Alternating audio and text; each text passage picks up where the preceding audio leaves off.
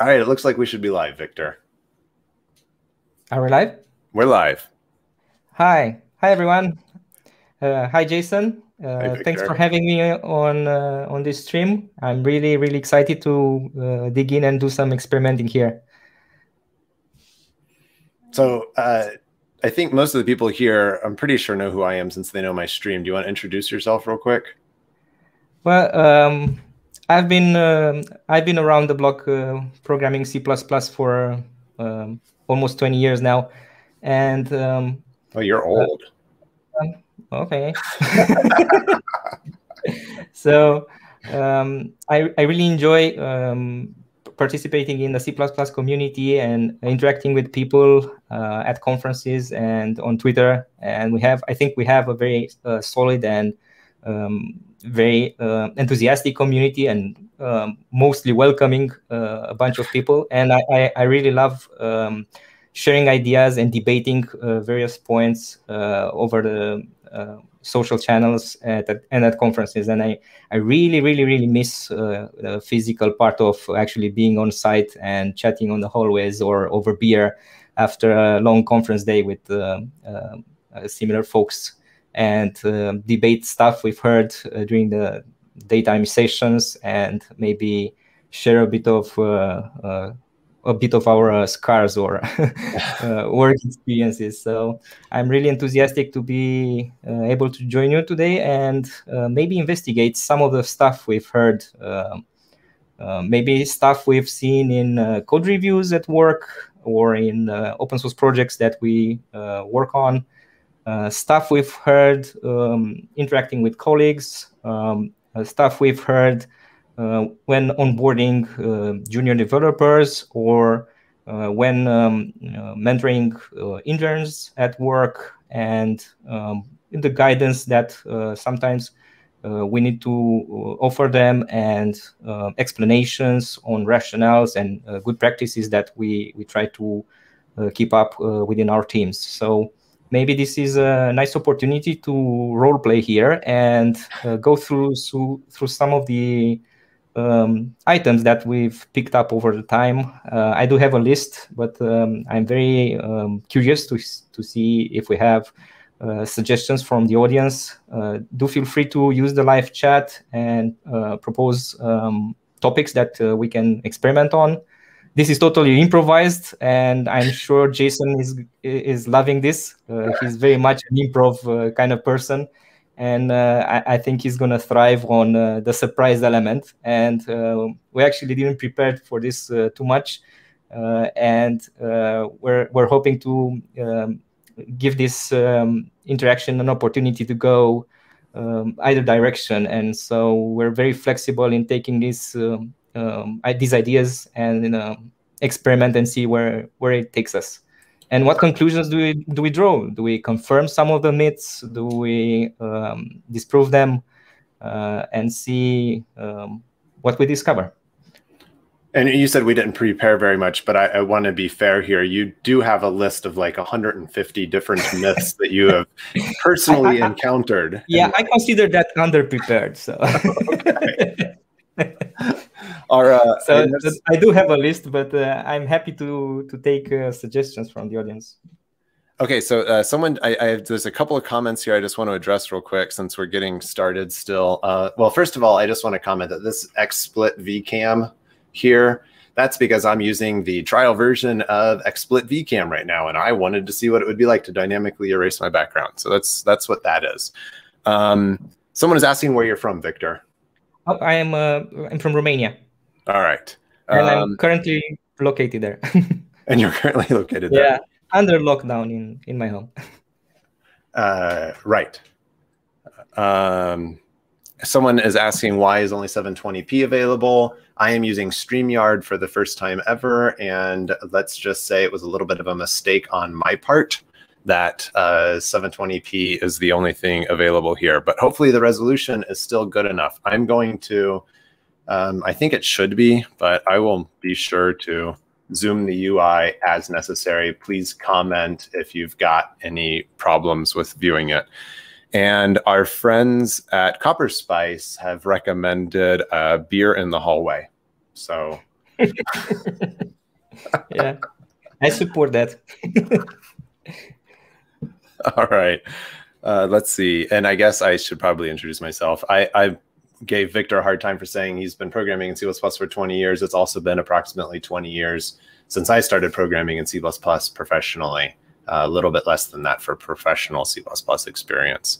But I first used C++ in 1996. Oh. Yes, that's correct. Yeah. And I feel like it's maybe perhaps worth just mentioning for those of you who don't speak at conferences and this kind of thing. And Victor said, I thrive on the improv aspect here. I very rarely talk about this publicly, but the very first time I ever had to speak in a professional setting, I got back to the manager of that group that I was working for afterward. And I said, I am never doing this ever again, just so you know. And they never asked me to do anything like that again. And then ended up 6 years later, I decided to just jump in head first into these things. And now I've been doing some kind of streaming or podcasting or conference speaking for 6 years now? It almost doesn't even seem believable. It's hard to imagine a time before C++ Weekly.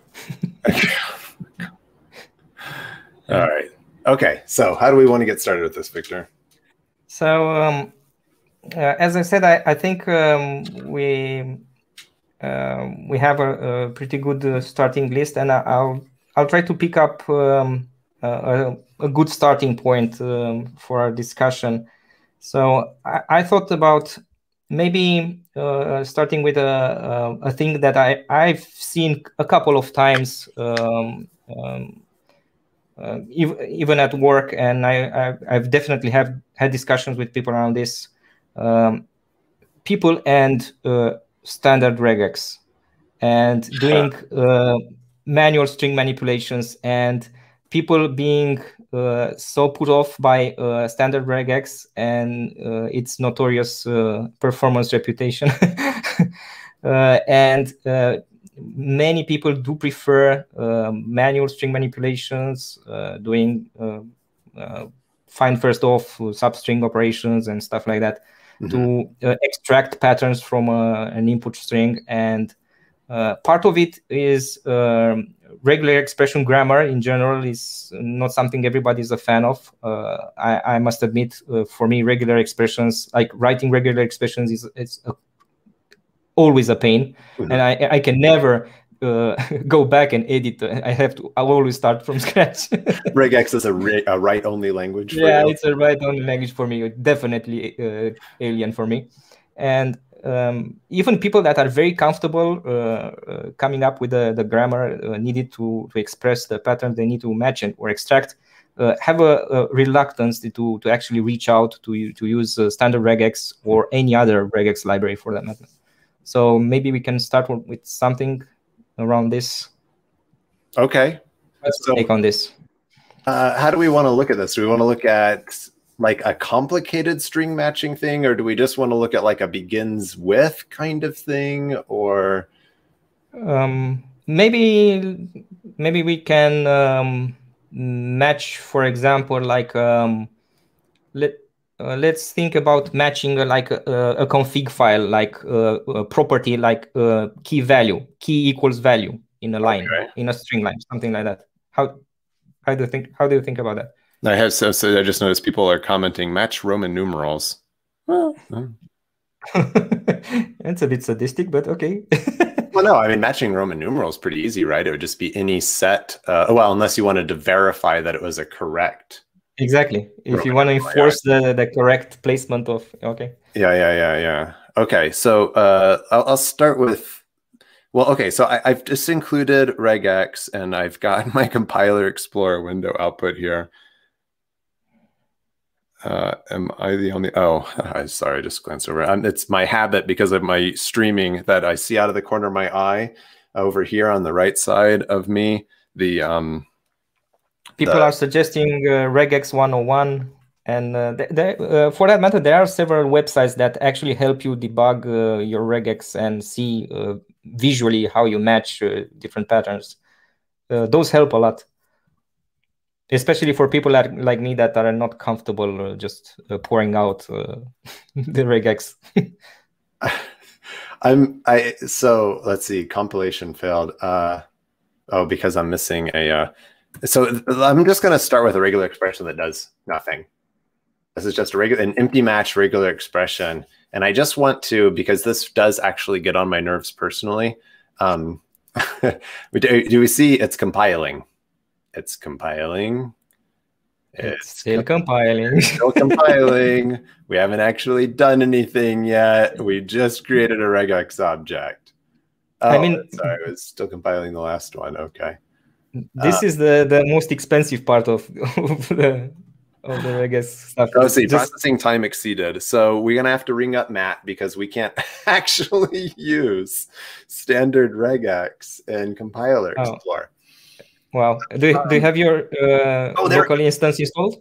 I do have. Well, no, it would be a bad idea for me to spin up my local. Well, actually, I might be able to do that. Well, Matt, I see Matt in the chat, so maybe. Maybe yeah, Matt just commented there. Okay. Yeah. All right. So let's get back to what the. Okay. So you wanted to do something like, let's see, a key value pair or something. A non-breaking set of characters for however many of them equals to some other non-breaking set of characters, perhaps. This should match on something like x equals 5, something like that. Whoa, I typed Z and I said X. I'm typing like that. My entire life. Like that.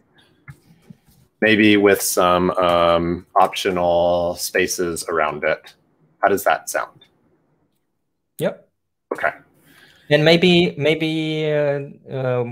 we can allow for white space around the equal sign. Yeah, that's what I just did. White space around the equal sign. Okay. Okay. Oh, yeah. Oops! I have to double escape these. Okay, so let's just start. I'm gonna raw string literals. Thank you, Leslie. I was just gonna say that as well. As long as we're doing this, we may as well use raw string literals. And yeah, I love this. I always get the order wrong the first time I type it, and then I have to go back in and edit it again. It happens every time. All right, so this raw string literal, for those of you who don't know that, this section inside of here is literal going into the code. So I could even have new lines in the middle of this, and they would become part of the string literal. Literally part of the string literal. Yep. Okay. So and then how does this work? We want to do a let's extract the parts now. Extract the parts. Okay, so I need to put a grouping sub-expression in here.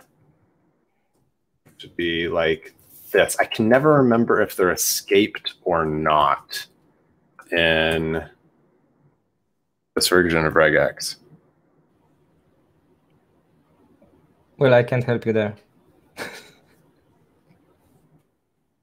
All right, so we want to do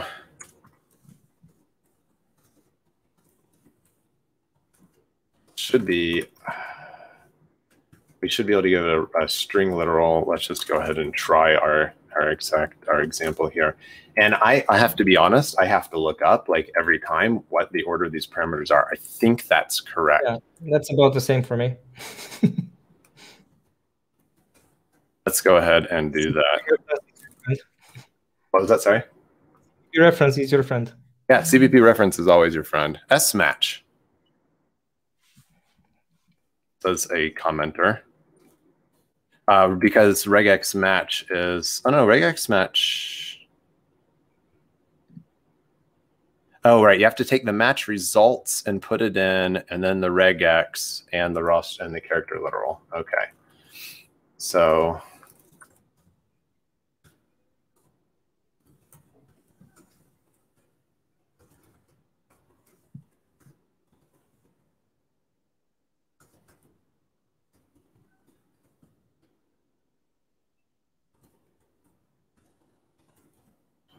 I don't know why I'm doing this, but I'm actually looking at the stream while trying to type instead of looking at my own desktop in front of me. And that seems to be, I seem to keep getting my hands off of the home keys.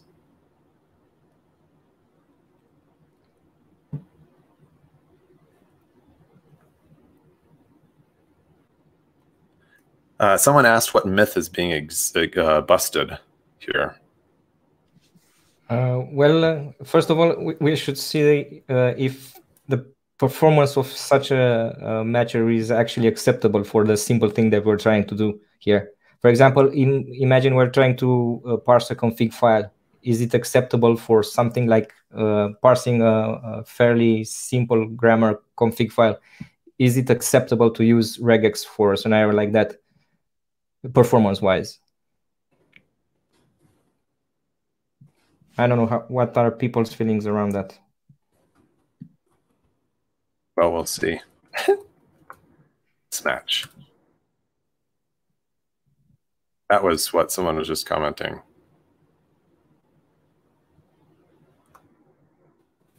We're looking at this smatch type def here, so that we know what type to pass into it.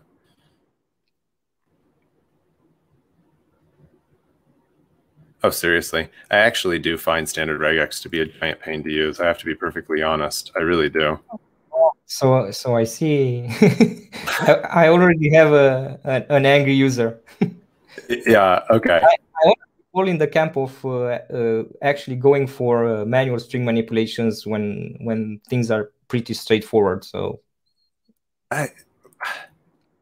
because actually navigating this API seems more like a pain than a win. Yeah, so I am passing in a raw string literal, character string literal, and my match results should be the one that takes a character pointer, and I'm using smatch, which is the one that takes a basic string, which means that it wants the thing that I'm passing into it to be a basic string. So let's just go ahead and roll with that, I guess. The wonders of the overload set. And then it takes so incredibly long to compile. The state machine is the most expensive part, I guess, the constructor. I don't know. Use the deleted function. All right, what am I getting wrong now, people? They tell me. Cmatch is a string literal. Yeah, Cmatch, but then I'm taking in, so... I already see some comments, and I wanted to address this about CTRE, Hanna Dusikova's library for compile time regular expressions. So definitely a completely different way to to handle this. Oh. And in my opinion, much cleaner API. Oh, yes. I am strongly of the opinion of using Hanna CTRE if you can. In fact, I'm using it in a project that I'm currently working on. So I was passing in a string temporary, and it can't return the results back in a match sub expression to a temporary, because then it would be violating lifetime issues. So it was an explicitly deleted regex match overload in the case that the first parameter was a standard string R value. And I have an unused variable. Okay. Yeah. We already have a fairly famous quote in the chat. Some people, when confronted with a problem, think, I know, I'll use regular expressions. Now I have two problems. Right. I've seen that a couple of times. I am not familiar with that one. Oh, this is not going to actually, this is going to give me iterators. And so it just becomes levels of difficulty to deal with. So yeah, and I'm not like. So we are like 10 minutes into this example, and we're already experiencing some pain for fairly simple trivial operation that we need to perform, right? Yeah, I can't even get this compiling. Let's just see if we actually matched. Okay, let's just see if we matched, and then we'll run this. And where'd my other window go, Matt? There it is. I'll just blame Matt randomly when something doesn't work. Matt just commented that all the compiler explorer instances are humming fine, so maybe GCC is the problem, taking too much to compile. Yeah, it's definitely GCC's problem. I'm not actually going to give Matt a hard time. Okay, so yeah, is this Is it a myth that regex is hard to use? I'm going to say no. That's standard regex. Standard regex. Standard regex, yeah. Yeah. I mean, we set ourselves a very trivial task here. So failing to parse such a simple construct in a few minutes, I think, is quite telling on the I don't know, the shape of this API. Yes. Not taking into account the time it takes to compile, stuff like that, and the runtime performance, because I honestly, I couldn't see myself implementing a config parser for something as simple as this, like key value pairs, using standard regex. I would consider this performance unacceptable. Runtime performance. Yeah, and there's a lot of little gotchas here. If you accidentally create your regex inside of your loop, for example, yeah, bam, you're like, because you're rebuilding the whole state machine every time. And interestingly, the actual results object itself is surprisingly expensive to create. You probably want to create that outside of your match loop also. I didn't know that. It's little things that I would normally say never do this. I'm like, well, sorry, you're using standard regex. You have to do this now. Like, limit the scope of variables as much as possible. With regex, no. Like, explode the scope of variables as much as possible. It's yeah. So, okay, so we actually did get a match on our sub expressions here, just for the record. Oh, do we have output? No, because I couldn't get the syntax right for actually accessing the things contained in the regex match. Yeah, so the pain continues. Yeah, so first and second, I'm going to do this.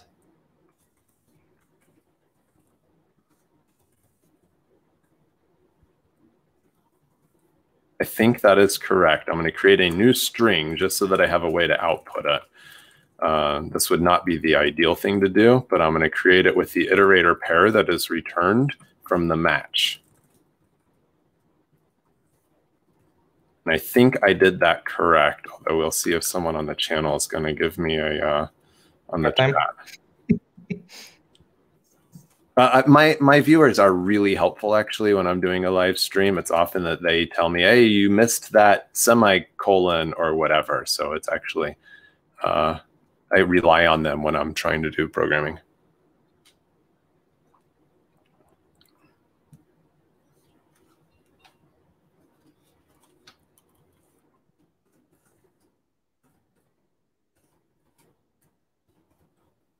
Is Victor on here? We could take a moment to thank the other Victor, that is, not you. The FMT Victor.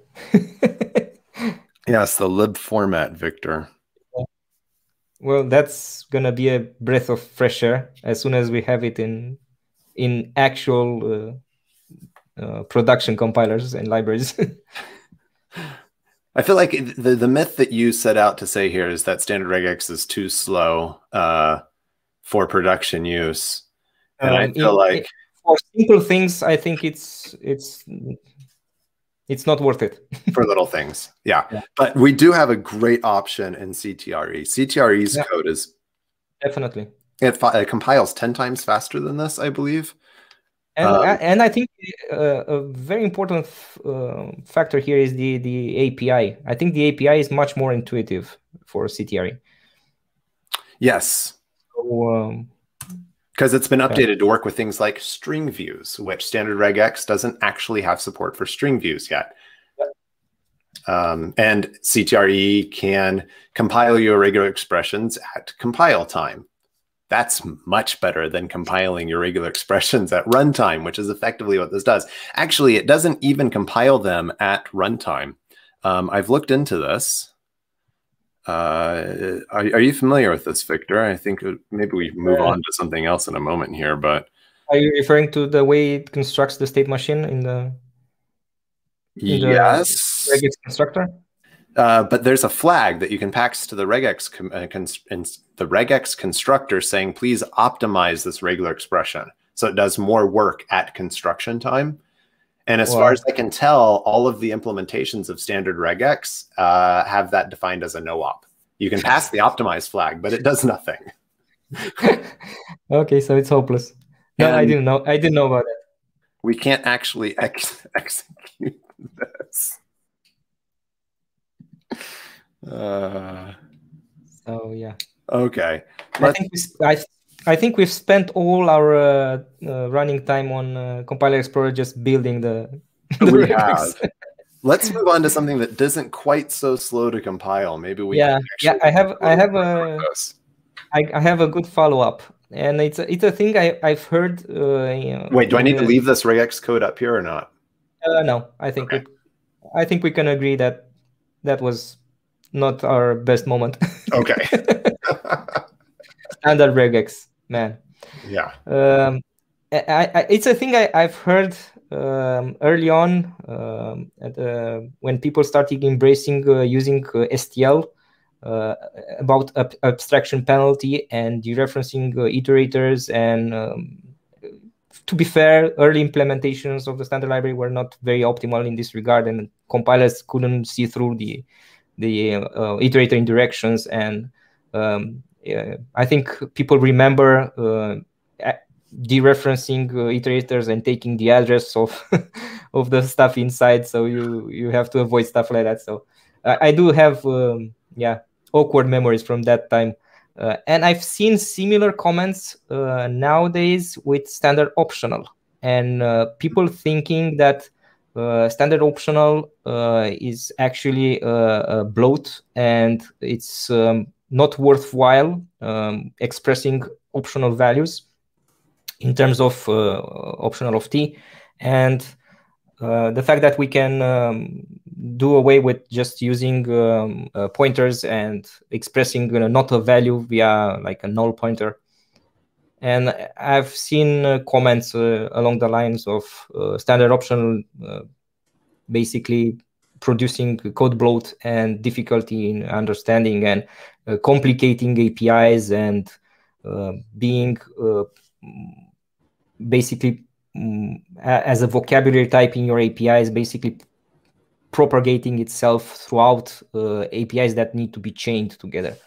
And maybe we can do a tangent here and talk about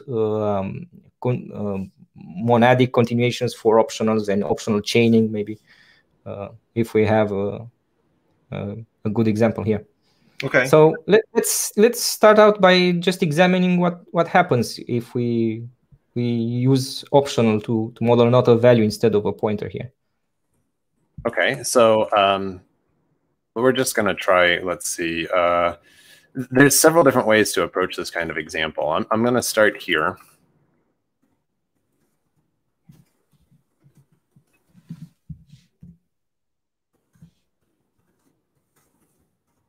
But what I'm doing is I'm just creating a value, an unknown value. I'm using main for it. Actually, no, let's not use main. Let's use a different function. I'm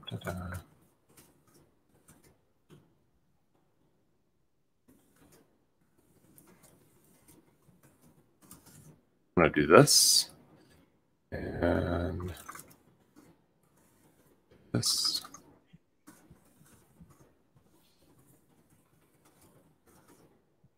I'm naming these things maybe in a way that I quite wouldn't normally, just so that we have code that we can talk about more easily. Sure. While you build up your example there, I'm just gonna pick up on some of the comments in the chat. I mentioned briefly earlier about monadic optional and chaining, and our friend Bjorn mentioned Cybrand's optional implementation that is excellent. You can find it open source on their GitHub. I think it's the namespace is like TL optional for Tartan Llama. So you can probably search for that. if people are interested, and people are also asking about expected, and this has been a controversial library facility I know in the standards committee, and I think it's been a while in the making. Maybe we're gonna see some incarnation of that soon.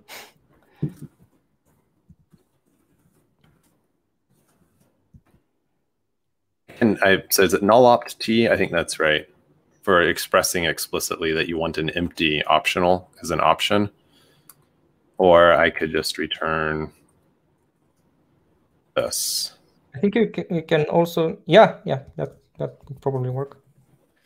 This introduces a point of confusion. Am I returning a default constructed optional, or am I returning a default constructed string? Now, I know that I'm returning a default constructed optional because that is the return type of this function. Yep. But that takes a little bit extra. Yeah, and it's I think the point of confusion here is that it's not symmetrical. The both branches are not symmetrical. Like line 12 and line 14, you expect to see similar things. So maybe that's the confusion part. Yeah. Maybe people are confusing that with an empty string there. So I think null opt would be more verbose but clearer. Null opt. It's null opt. Is null opt a static instantiation of null opt t? I think so. Yeah, return. Yeah, that's the same. So people in the, yeah, okay. So there we are. This is the same code. Now, I made a couple of very explicit decisions here. One is the method in which I am returning the string, and the other is the size of the string. So this code is not intentionally not doing any dynamic allocation, because the string is a small string. It's going to fit in the small string optimization of every standard library implementation that exists today. And we can see, like, if you've been around enough, I'll ask Matt, but I'm pretty sure that this is hello world in hex. Well, he would know. Actually, it's not fully. We have to get the last couple of values here. And then it's returning the 11 as the size that's coming in here in this part of the pointer. All right, so the get optional string, interestingly, now the compiler, what it saw like all the way through this, right? Get optional string size doesn't even call get optional value at all. Yeah. That's amazing. It says if the thing that was passed in is true, it just short circuits. Yeah, short circuits, returns 11, or it returns, I guess, -1, right? Because I'm doing in pause here. So I'm doing that's the max value. It's max size t is what in pause is going to be defined as. Yeah, if you don't follow Matt on Twitter, go follow Matt on Twitter. It's at Matt Godbolt. And somebody asked in chat, what does null opt return? So maybe we should clarify that. Okay, so what does null opt return? There is a, there we go. What do I do here? We have a funny comment. Standard optional is just Rust propaganda. Well, I must say, I've been playing around with Rust past Decembers, and it was quite pleasant. And I think optional is at the very heart of the type system in Rust. So it's basically everything is being built around optional and optional chaining, and it's very refreshing to see this kind of programming, and kind of rewires your brain a bit. Composing functions like this and doing transformations behind, doing basically F mapping and doing transformations behind the optional inside, basically changing the state inside the box. What is size? TL, yeah, TL optional, yeah. TL optional, okay. That's one. And Bjorn also mentioned expect. Right. So this monadic interface that you're talking about, it's like I get a... That's a godsend. It's amazing. I really wish for something like this in the standard. And then or else. So I could do something like optional. And then whatever. This is where I start to get actually personally lost in using monadic interfaces, because I'm like, okay, and then I want to return the size, whatever. Yeah. But I can't, right?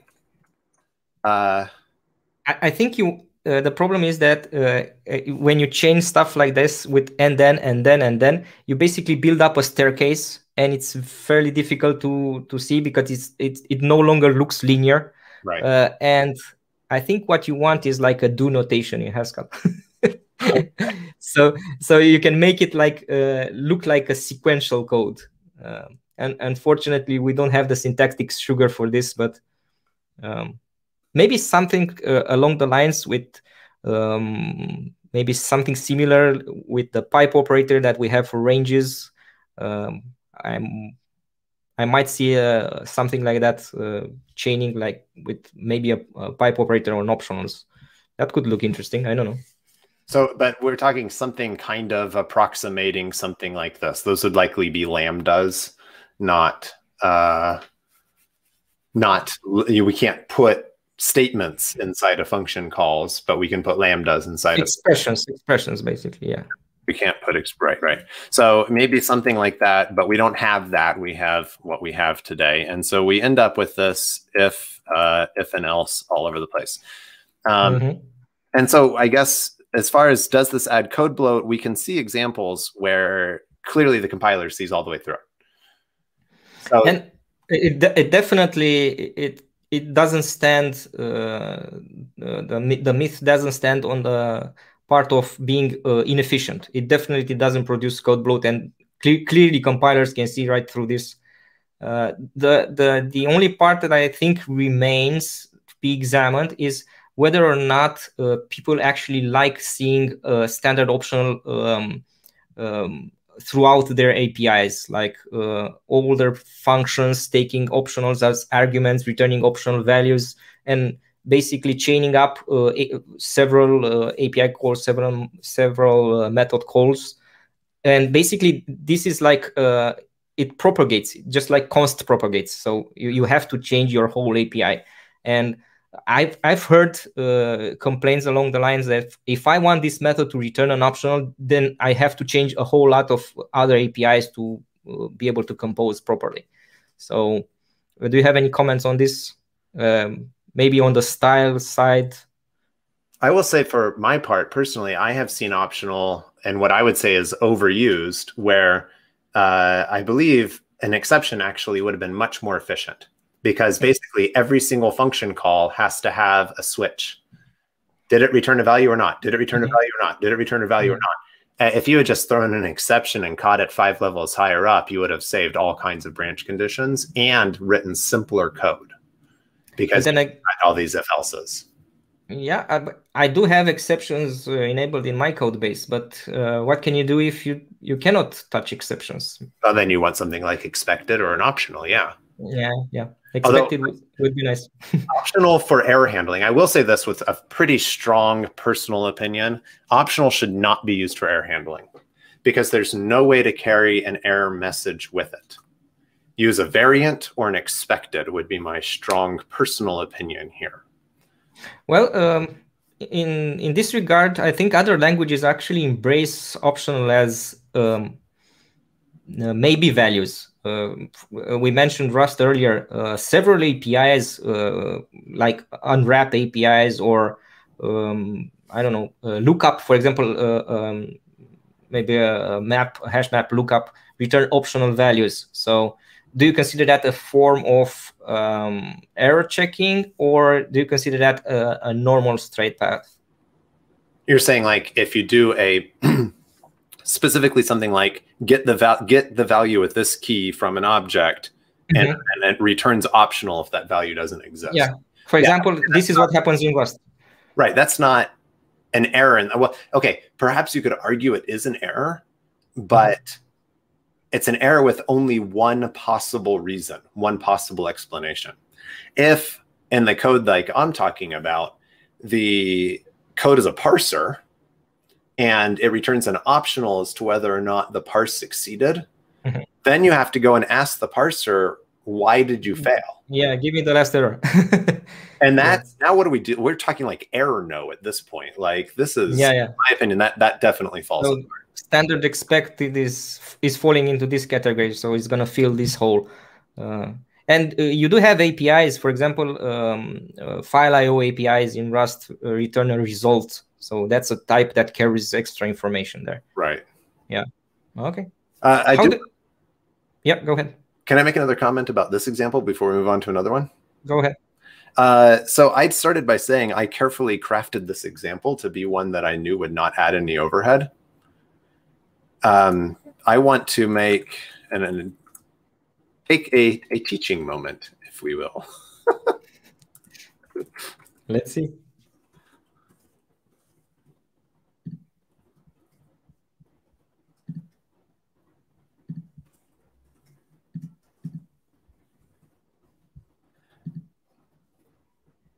I have just fundamentally changed the nature of this code. The compiler still sees through it. That's largely because this is still a small string. Let's go to the heap. Okay. Now, clearly different. Clearly different.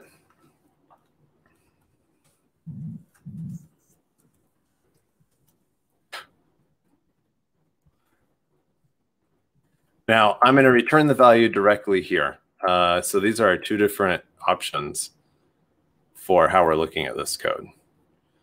Just as a hand wavy, okay, this is 59 instructions that have been returned. If I go back to this version, how many instructions was it? Did anyone look? 59 instructions in the compilation. I didn't look. It is 86. Why? What's the difference? This is one of my pet peeves with optional. So I wanted to give the yes, it can work just fine, but there's a gotcha.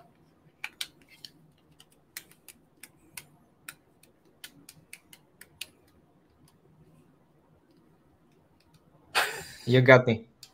What's the gotcha here? I'm looking at the chat window also. I don't see. I don't see anything. Yeah, people are saying RVO. Nope, it's not RVO. No, I thought about that, but it's not RVO or in RVO. What is the return type of this function? Optional string. What am I returning from this function? Sorry, I think Bjorn hinted at this. You have to copy construct a string. I'm copy constructing the string, yeah. So the return type of this function is an optional of string, but the value that I'm returning is a string. So here, I am doing a copy construct. Yeah, we have a winner. It was Bjorn who pointed that in the chat. This is the... If you had code that needed to be written like this is actually the quote, more efficient thing to do. Why is it not compiling? Why isn't it compiling? That should compile. Redundant. Haha, it says redundant move and return statement. You're wrong, GCC. That is not a redundant move. It is only implicitly a move in the case where the types match. I think Clang, maybe it would be instructive to switch to Clang. I think Clang emits the same warning. Clang, I believe, is correct when it emits the same warning. So you're saying Clang makes the distinction between the two scenarios here? There is a very definite distinction between these two scenarios, yes. Yeah, Clang is correct. Cool. Because the types differ. The type that I'm returning and the type that is the return type from the function differs. So it has to do something with this. It has to create, or it has to create a new temporary optional string on the stack from whatever the return value was. So in this case, it's not a pessimization to move out of the function. Correct. So most of the time, that's a pessimization, and people are accustomed to seeing this idiom. And see, when I corrected the actual type here by making this an optional string because that matches the return type, now Clang actually gets the correct warning here. Mm-hmm. Yeah. Yeah, because now the types match correctly. Yeah. So this is my personal pet peeve with optional, is that it has an implicit converting constructor from the contained type to itself, which means you're going to get potentially accidental copies throughout your code if you're not paying attention. You need to know what your types are and have them match. And there is no compiler warning you can enable to tell you, let me know when an implicitly invoked optional single parameter constructor was called. That warning doesn't exist. That static analysis doesn't exist. Yeah, unfortunate. No. That's could be a room for maybe a Clang tidy check. Yeah. And if we're on the subject, where do you stand on implicitly unwrapping optionals as an idea? Are you a fan of being explicit about unwrapping optionals, or do you prefer would you prefer like an automatic unwrapping? Let's talk hypothetically here. Like if you had to design this library facility, and if you can leverage like compiler support for something like this, would you prefer like automatic unwrapping for a more natural look, so that the code, or do you consider this like a pitfall, that like people could be misjudging a situation if the grammar is too simple, too straightforward? So you're saying maybe something like this, if I tried to assign it to a string from an optional string. Now, I would not be in favor of that, because I am personally not in favor of pretty much any implicit conversion. And you're talking about another implicit conversion there. Bam, that's a copy. It has to be a copy. Yeah. And if you made that implicit and automatic, then it's just that many more copies that we're doing in our code. Okay, so you prefer being explicit about it, so you can actually pinpoint where the optional is actually extracted. Then, yeah, I mean, because of this problem. Now, if the language somehow had some other guarantee, or if we're talking like if you wanted to keep comparing it to Rust, Rust would just move the lifetime of the ownership of this thing out, right? We can't do that in C++ today. Because of the nature that this would have to be a copy, or perhaps worse, an implicit move. That would be weird. That would be weird. Why would this be an implicit move? Oh, I'm just thinking of the different ways that it could be implemented. Ah, okay. Yeah. Then that's my problem with it. If this was a way of transferring ownership in a way that was tracked by the compiler like Rust does, then fine, do what you want to do. Cool. Well, I'm satisfied, and I don't think I see follow-up questions on this. I think I would tag on this standard move that you mentioned earlier. I've seen patterns, a particular pattern, a few times, and it definitely raised some eyebrows with some of my colleagues in code. Right now? Sorry? Am I done with this example? Sorry.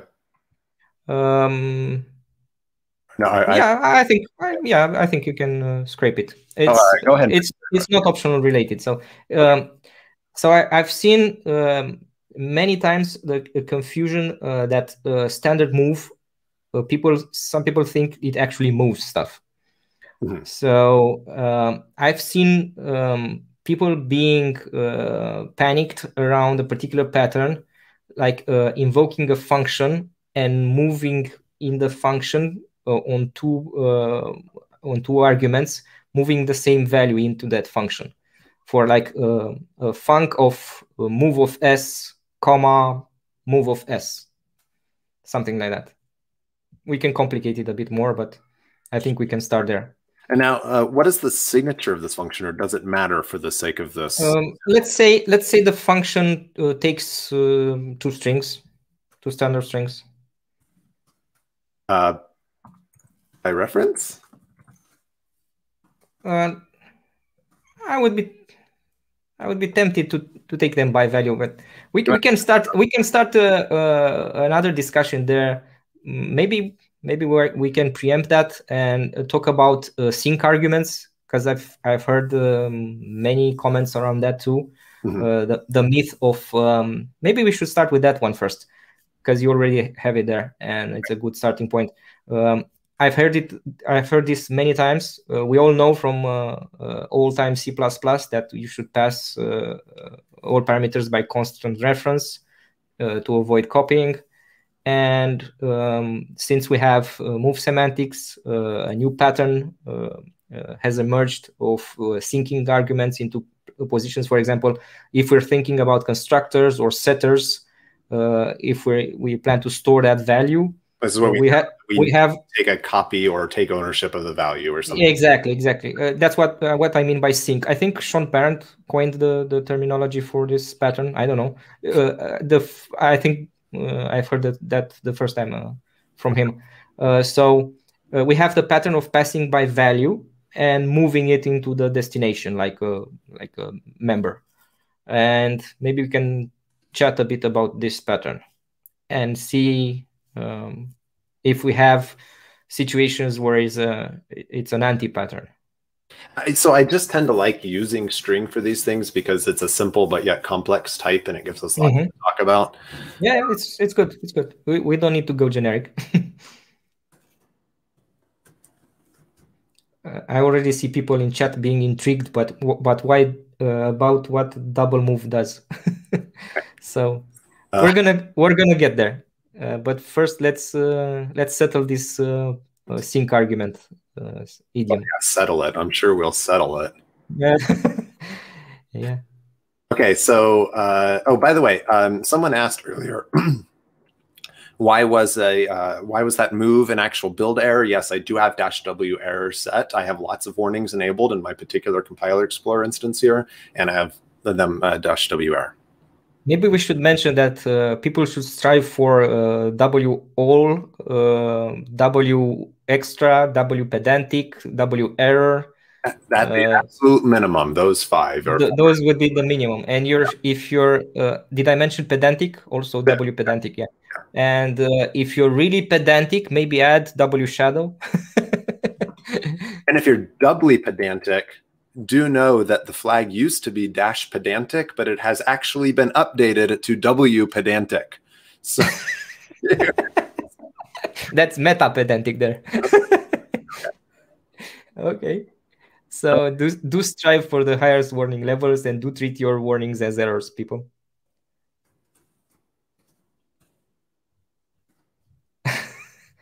I'm not sure exactly how to go, where we want to go with this particular example here, but I've created an object and I have a syncing function. This is what you mean by a syncing function. We know that we're going to do something ownership wise with this value or whatever.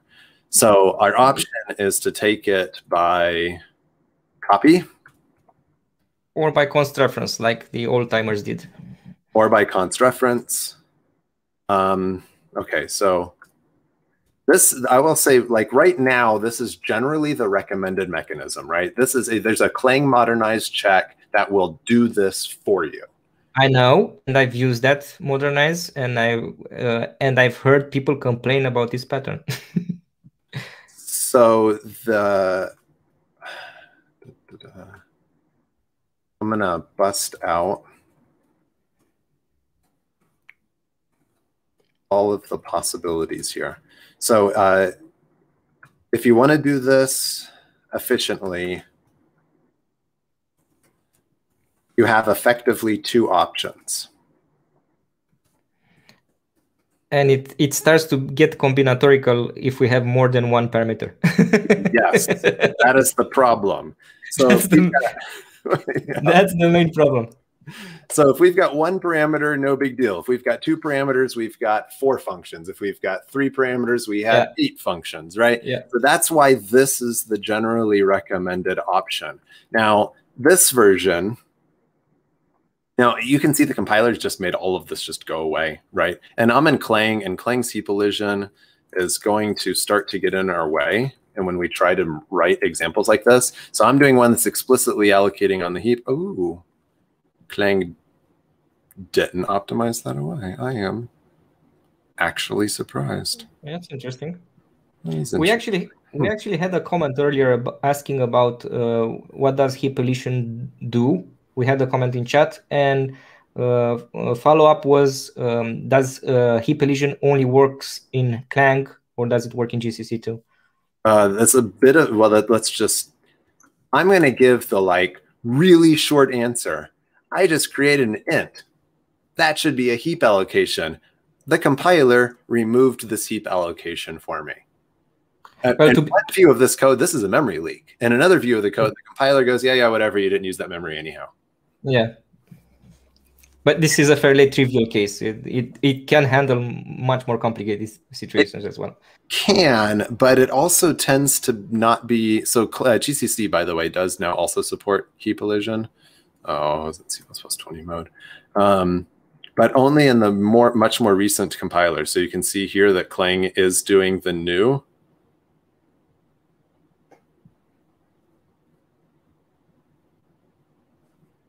What in the world? That is not.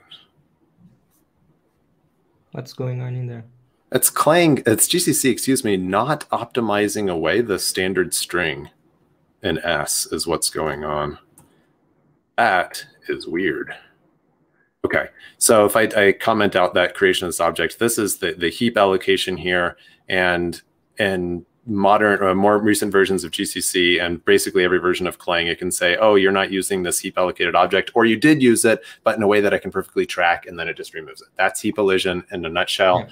I do have an episode. I may as well reference people to that. That is.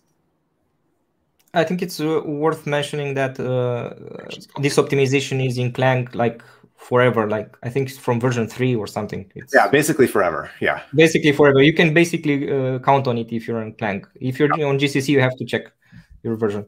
Now, what gets me really weirded out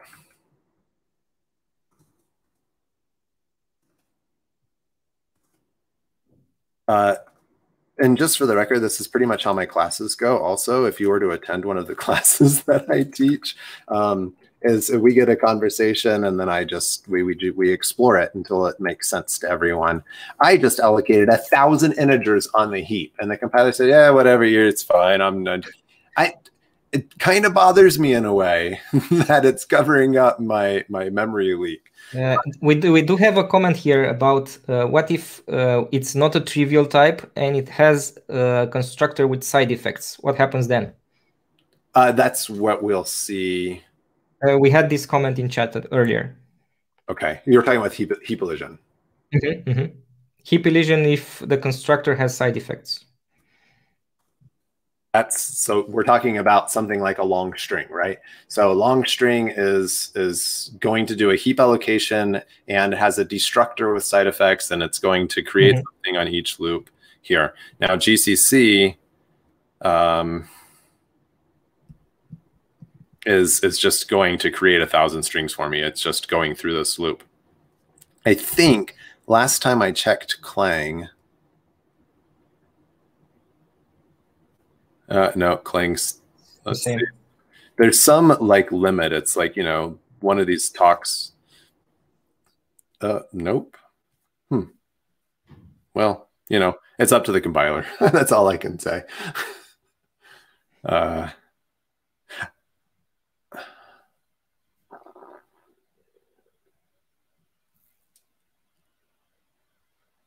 Okay, I can look at this a different way.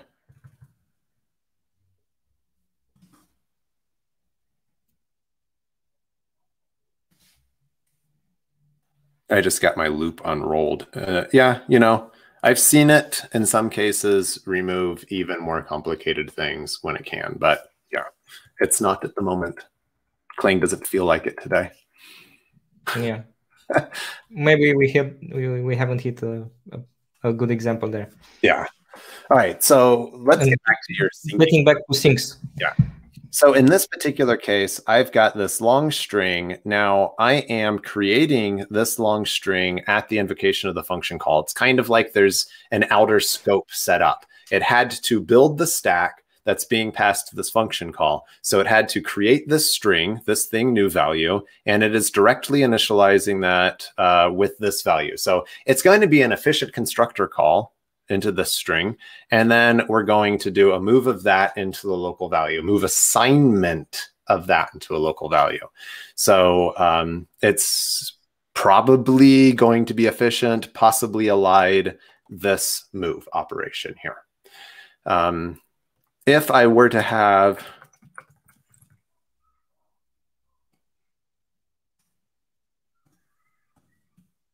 something like this, and I pass it in here, then I get a copy because I have this local value on the stack and I am explicitly telling the compiler, please make a copy of it before you call this function. That's what pass by copy default semantics are going to do here. And then it's going to cast this thing to an R value reference and perform a move assignment operation on it here. So we get a copy and then a move. The first one, maybe one move. The second one, a copy and then a move. And if I did this, then I'm going to get a move and then a move. So at the best case scenario, I have at least one move in the situation. Now, if we go to this version, but it has that combinatorial problem that you referred to, and I pass it by copy here, it's going to match against the const L value reference version of the function, yep, and do a simple copy assignment. So that's exactly one copy, not a copy and then a move. So that's where people would argue that, okay, well, this is the more efficient thing to do. Technically, they're correct. It's the more efficient thing to do. And also the situation where you have like a string literal or something like that. Yes. So in the situation where there's a string literal, then it defaults to being exactly the same as this invocation, because it has to still create a temporary string object somewhere. It's going to create an R value reference of it, and then it'll do a move. Again, something that might be elided. I'm not sure if the rules say that there's any guarantee of a move elision there. Yeah, someone's asking if one move can be elided. We'd have to dig much deeper into this. Yeah. To see. Does that answer your comment? Yeah, I think so. Okay. So I'm definitely in the camp of using sync arguments by value. So I've been using this for a while, since I basically found out about this pattern a few years back. But I still see people being freaked out because they have this muscle memory of always passing by const reference. So I do understand their concern, and I think they need to be to convince themselves that it works better in most situations. Okay, I'm just gonna just go right off the rails here. What do you think of this version on line 41 instead?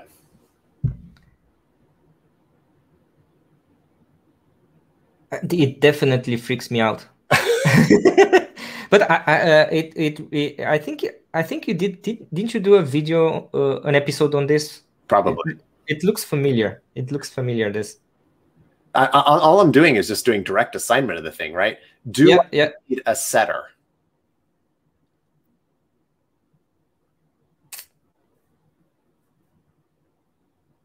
I don't know. I think there's a deeper issue here aside from performance.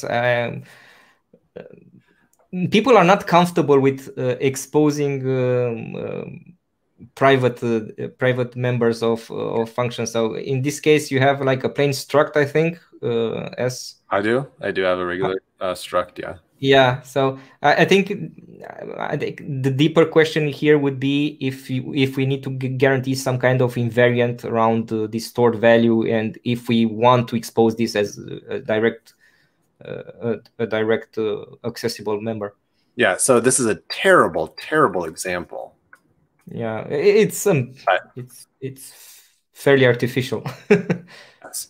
If I had this, if I had something that was directly tied to the other value in the struct, so you need to preserve an invariant there. Preserve an invariant, then I totally agree. We need our setters.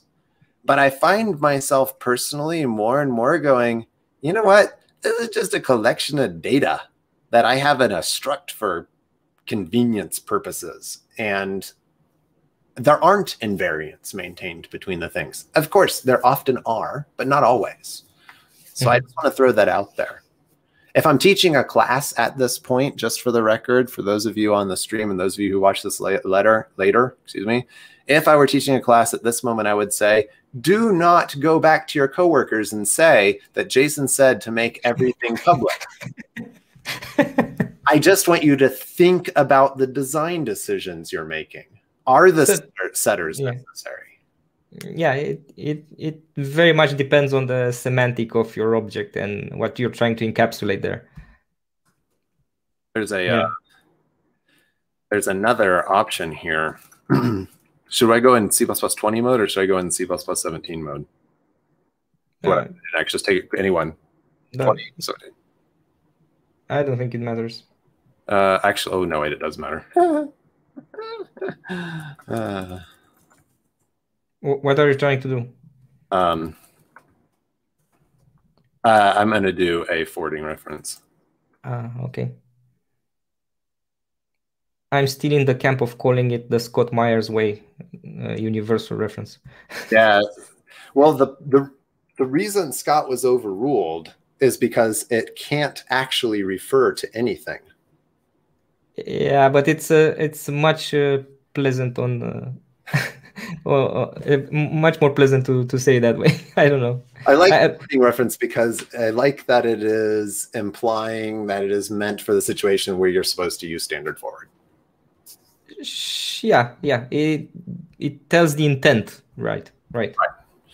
Okay, so in this case, maybe it's because I learned about this kind of stuff from Scott's book. I don't know. Maybe that's why. Yeah. I did too. I read. I think the copy of it that I bought was pre-publication. So exactly. Yeah. Just another possibility here. This doesn't work in an inheritance hierarchy because you can't make templated functions virtual, for example.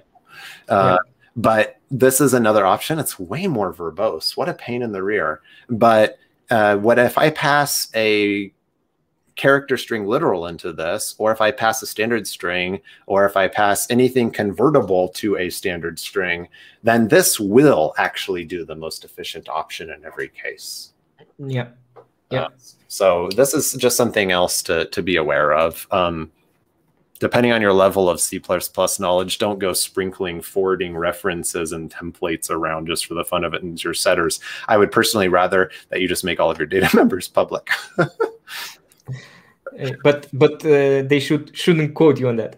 No, don't quote me on that. No. We have a related question here. What about the situation when you may sync the value depending on something else? Oh. Can we explore this, like a conditional sync? A conditional sync. Okay. So, yeah. Something that's not straightforward, like this example. Right. So you're saying, well, building from what I have at the moment here, this is interesting. This also comes from Bjorn. Oh, is that right? Mm-hmm. Oh, hey, Bjorn. So let's see. If the current string is smaller than the new string, how's that sound? Mm-hmm. Then I want to take the new string, else I don't want to do anything.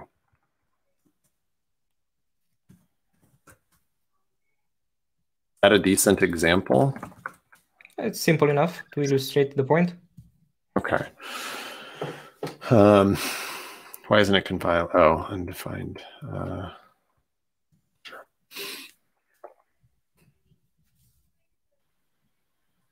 You pretty much have to do a forwarding reference in this case, don't you? I mean, if you care about the efficiency of it. Otherwise, you have to implement the same exact function twice. And it's no longer a trivial function to implement. It's no longer just an assignment operation. Yeah, you have to duplicate the logic with the decision there. Yeah. Is Bjorn trying to lead us to the deducing this? Oh no, deducing this wouldn't actually help in this case. I don't know if he's satisfied with this example. Maybe maybe he should go. Maybe he should come in with a follow-up or something. But I do think in this kind of situation, I don't think you can get away with the two overloads. Oh, like we did before. A comment here saying that this would no longer work with string literals, which is true. This might be a situation where if you really cared about all of the things, you would have to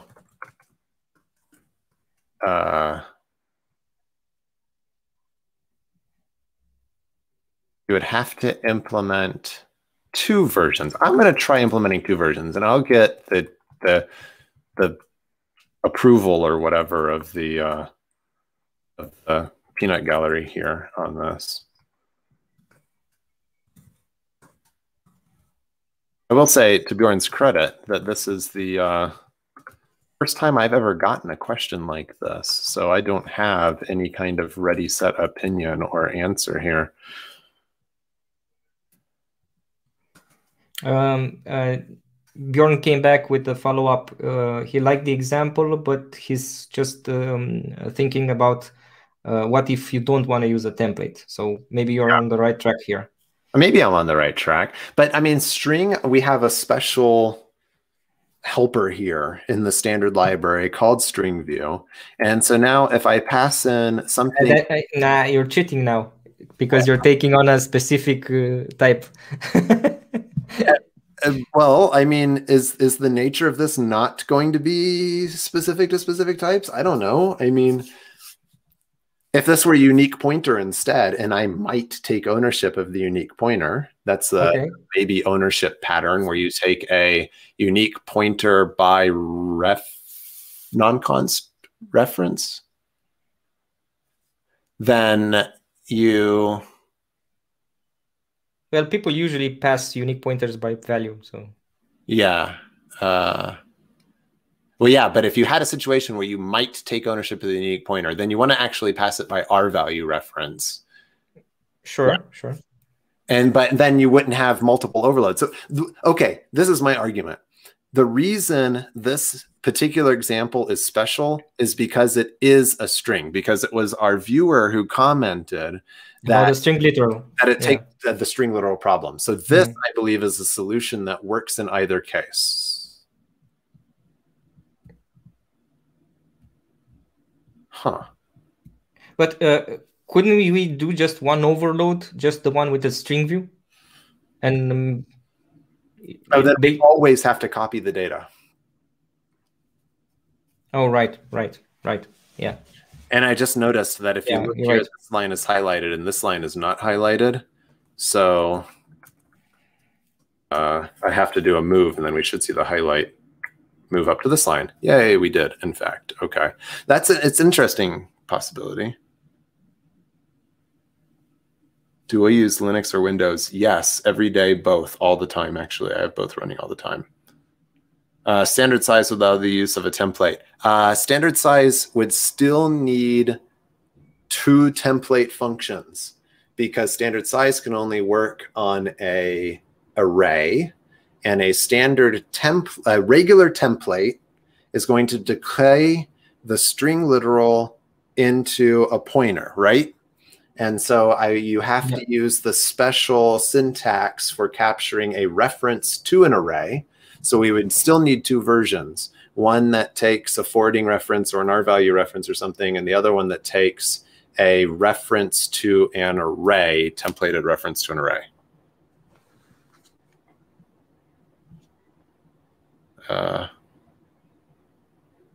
Yeah, okay. So what was there a myth here?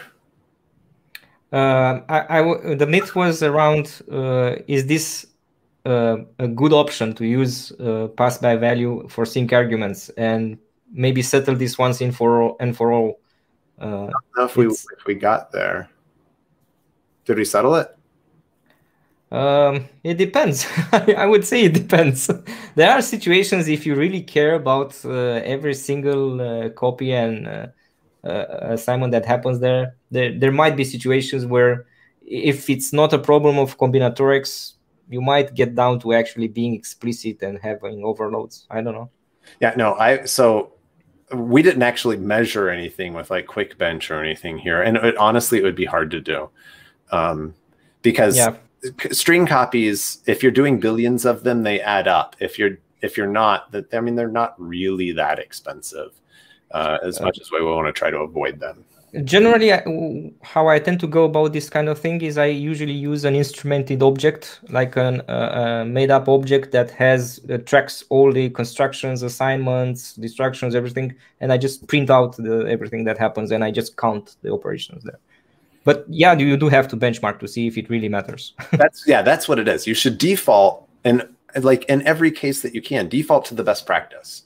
I think it's with the Clang modernized check, and if you can take the sum combination of all the CVPCon talks and whatever, taking it by value and doing a move, following that pattern is the commonly accepted best practice, and then benchmark it and find out, is this actually a problem in your code?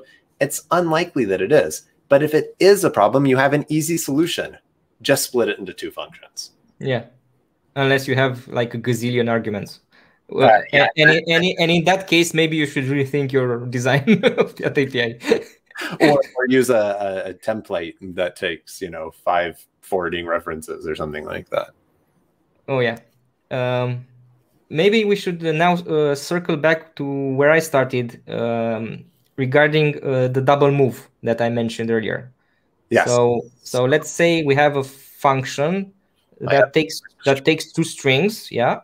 And maybe it does something with it. Maybe it concatenates or prints them. Doesn't matter. And we have an external value that we move into this function as both first and second argument. Oh goodness! Did you understand what I was trying to say? Yeah. Now I've actually seen code like this. I am not making this up. So. Now I'm going to go back to the print strings. Okay, and the scenario would be to call print strings. Yeah, with the same literal, or not literal, excuse me, same identifier passed to both. Exactly, move of S and comma move of S. Yeah. I want to know what the person who you saw originally do this was attempting to do, would be my question.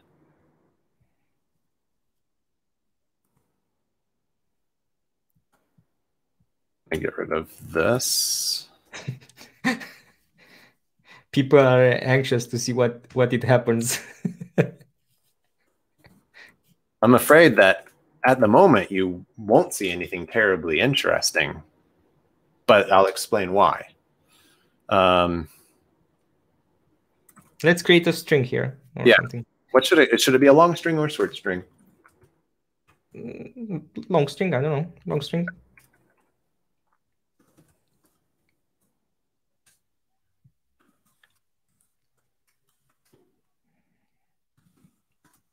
All right, so first I'm going to call them just plain and make sure this thing is compiling and printing the output. Run a compiled output here. All right, hello from a long string, hello from a long string. We're not surprised, right? We just called it the same thing twice. Now, if I do move on one of them,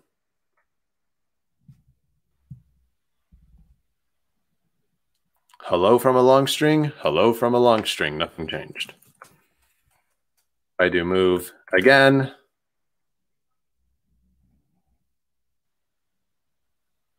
hello from a long string, hello from a long string. Still, nothing changes. And this is what freaks people out. Okay. Because the primary thing that you have to be aware of.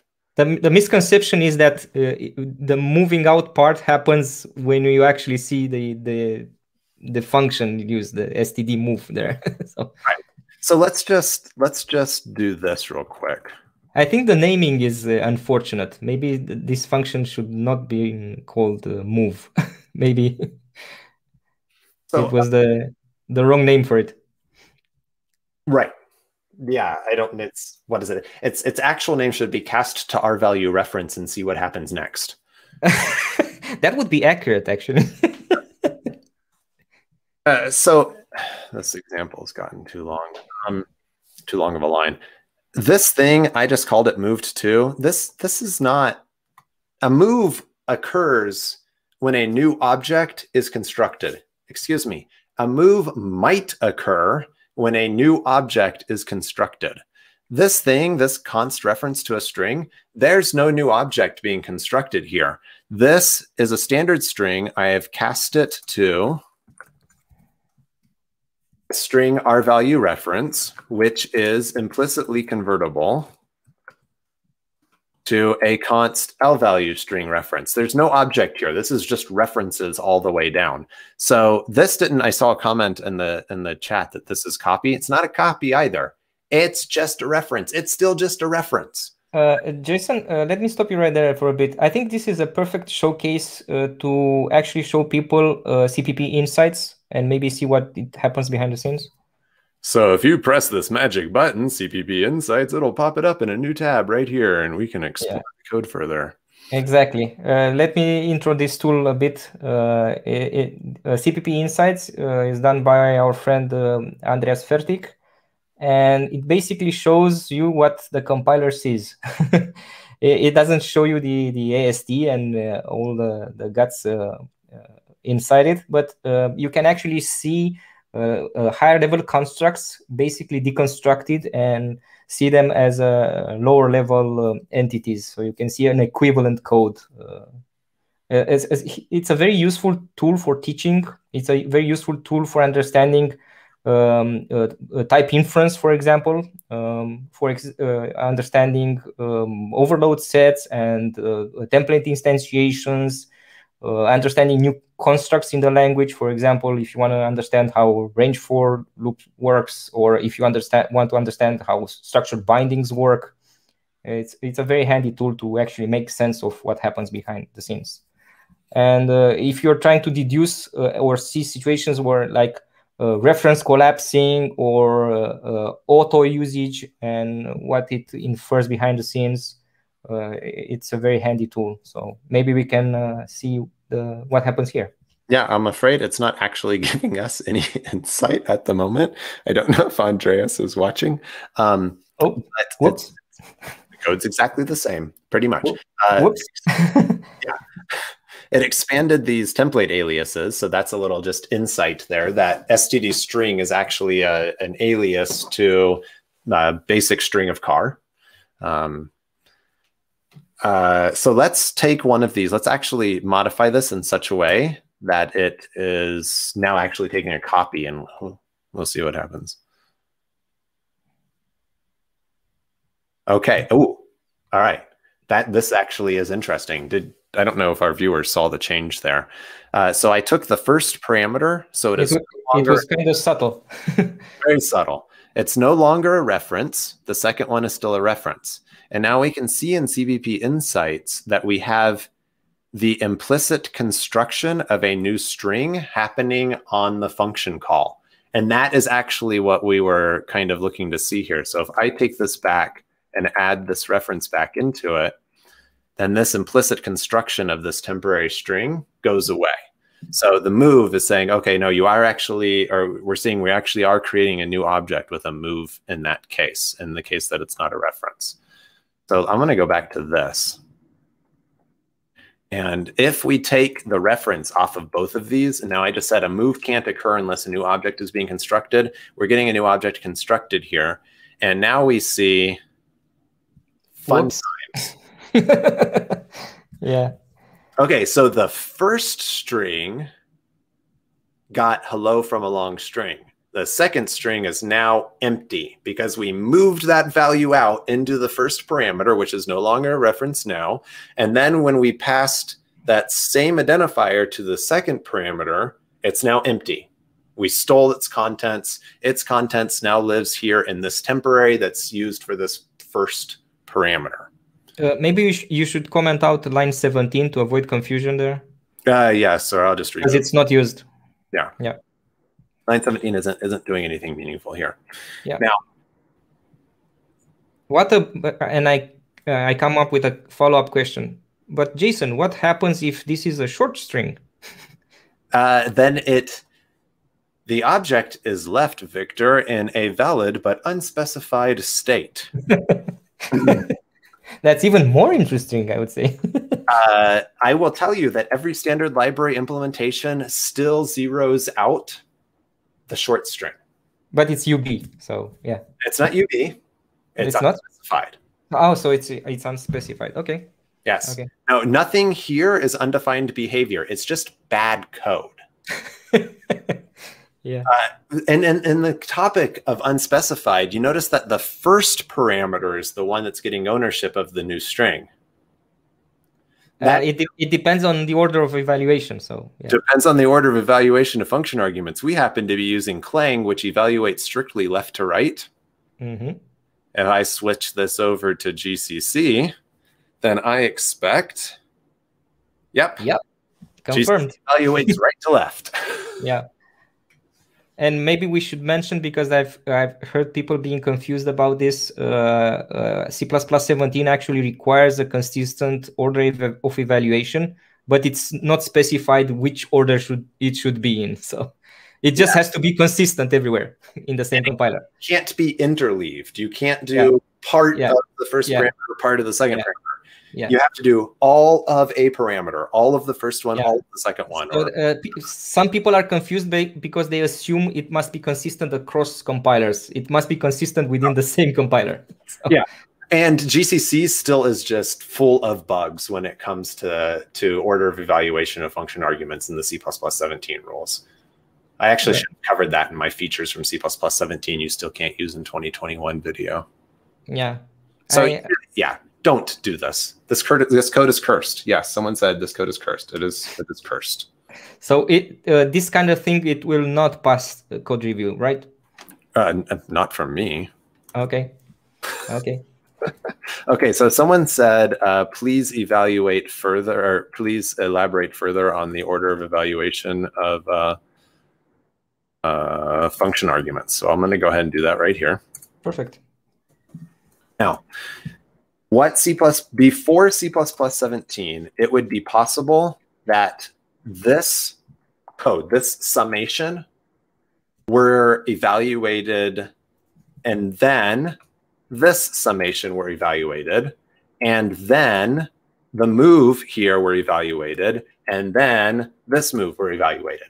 It was possible technically pre-C++ 17 that these things could be evaluated basically in any order at all. C++ 17 and later says that the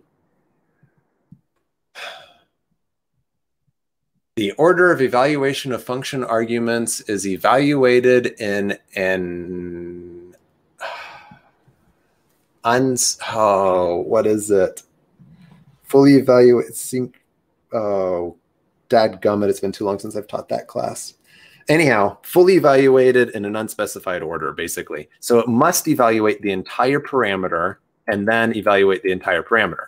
But there's no guarantee that if I had the same, this function had 3 parameters to it, it won't compile now because my function only takes 2 parameters.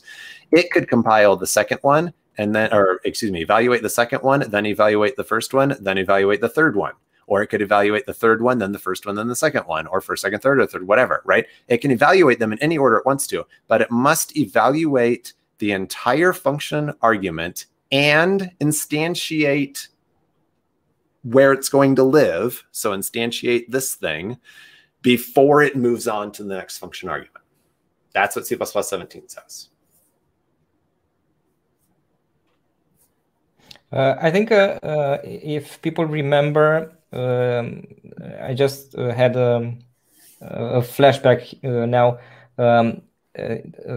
Herb Sutter actually had a Guru of the Week item with something similar, talking about exception-safe functions. Guru of the Week 102, which is an updated version of Guru of the Week number 56. And basically, he had an example with a function taking 2 pointers and constructing those temporary objects with new and with make unique or unique pointer. Right. Yeah, that's so, the examples that make unique. Yeah. Exactly. So this is a canonical example if you're thinking about order of evaluation and constructing the temporary object and wrapping it in the unique pointer before passing it out to the function to avoid any leak in case of an exception happening when constructing the objects. Right. That particular example from Herb, and it's also in Scott Myers's Effective Modern C++ book, and it's also in the standard, bothers me. Yes. I didn't know. It bothers me because I tried on every compiler at the time, and could not get a single compiler that actually created a memory leak in that case. No compiler actually did this theoretical interleaving of evaluation of function arguments. And so I'm like, I don't get the point of this example. And I stormed out of my, I don't know, stormed off somewhere. But that is the official example. There's other comments here. Someone said that in GCC and constexpr code will evaluate left to right. That might be true, but it's also important to remember that how do I want to demonstrate this? Well, we get all the right defaults in constexpr context, so.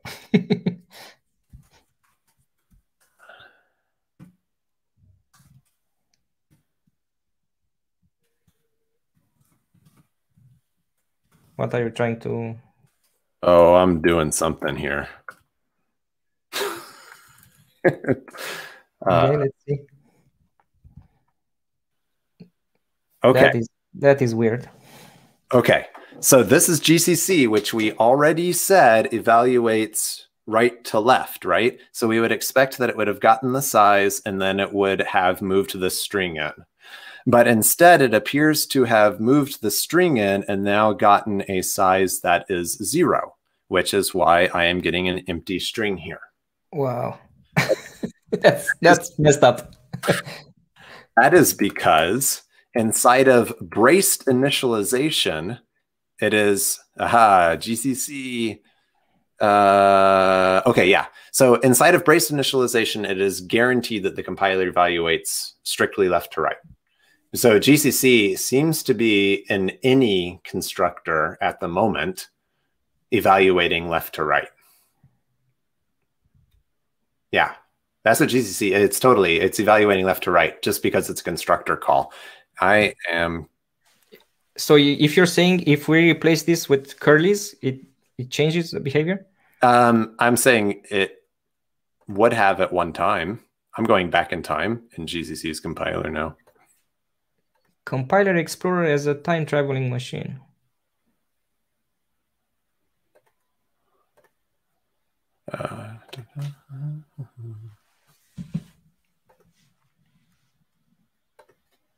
Well, anyhow, in braced initialization, the compiler is required to evaluate left to right. That was the point of my. I didn't know that. Yeah. That is why. So I'm sorry. Now I'm on a mission, and I don't want to take up the rest of our time here on this little mission, but I might be forced to. I'm having to get rid of lib format because I went far back in time.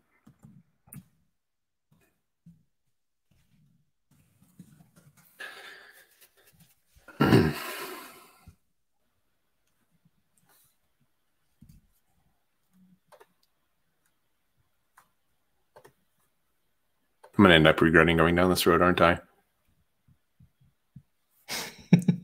Okay. Well, you went this rabbit hole.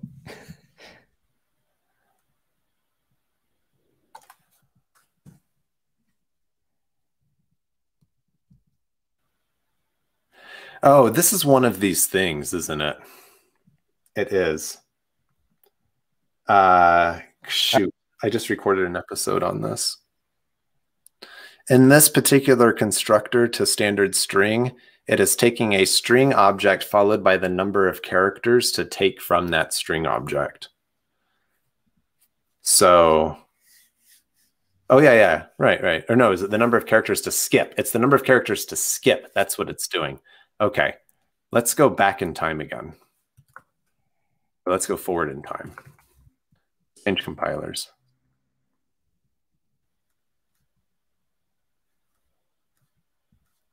I'm going to regret this. I know I am. Sorry, everyone, for the distraction here, but hopefully we'll make a point in just a moment. Moving a temporary, yeah, that's definitely pointless to move the result of a temporary. Thank you, Clang, for the proper warning here.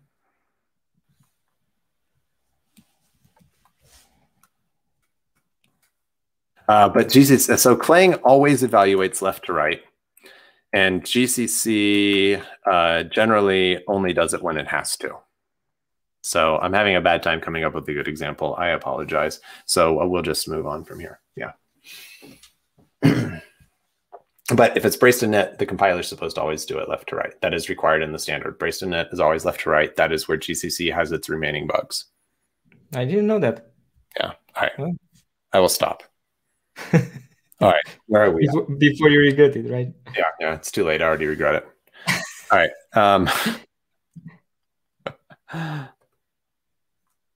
All right. Yes. What happened? We move on to Victor, Maestro. Did you see the comment, by the way, saying that you look like you're Tarantino's long lost brother? No, I haven't. Okay.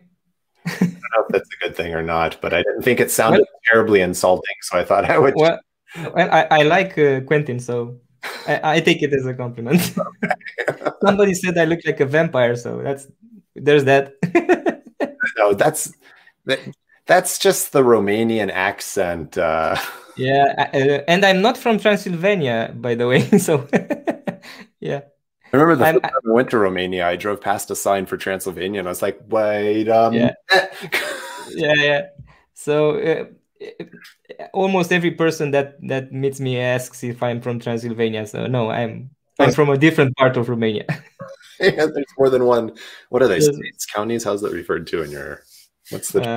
There are regions. There are 40 counties.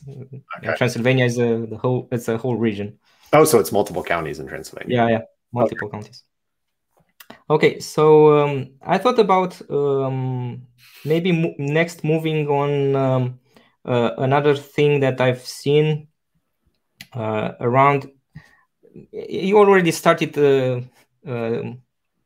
approaching this a little bit about uniform initialization, and maybe talk about some of the gotchas there. And I think we've all seen like mean comments and surprises around the curly brace init and overloads and the pitfalls in C++ 11 that some of them have been fixed in later revisions of the standard around initializer list auto, yeah. And maybe examine some situations and see what would be the preferred way to actually initialize stuff, the so-called unicorn initialization in C++. I think Timur has a viral meme about about this with the Forrest Gump scene. Yeah. Oh yeah, that one's awesome. Yeah, I love that one. It cracks me up every time I see it. There's a comment by the way, someone here saying, I'm never actually doing a move here at all because this constructor for string takes only a const reference. There isn't a version of it that takes an R value reference. I don't know if that's accurate or not because there's 19 overloads to the constructor for string. But let's just say that if you've been watching the last 15 minutes of me fumbling around trying to come up with a good example for this, then you can just ignore the last 15 minutes as we move on to the next thing. But yes, there are far too many constructors for string. Yeah. So we want. Let's talk about. Yeah. Is this? It is hilarious. Yeah. Does it make sense to actually, watch this as a? I don't know. I'll just go ahead and leave that play for a moment. Yeah, it cracks me up. This is from Timur Dummler. Yeah, and this scene from Forrest Gump is so classic too. It's it's basically, I think, all true, right? Like there's no. Yeah, fairly accurate. Fairly accurate situation there. Just go ahead and extract this straight from the standard, the initialization order fiasco. Yeah. All right. Yeah, that was worth it, I think. Okay.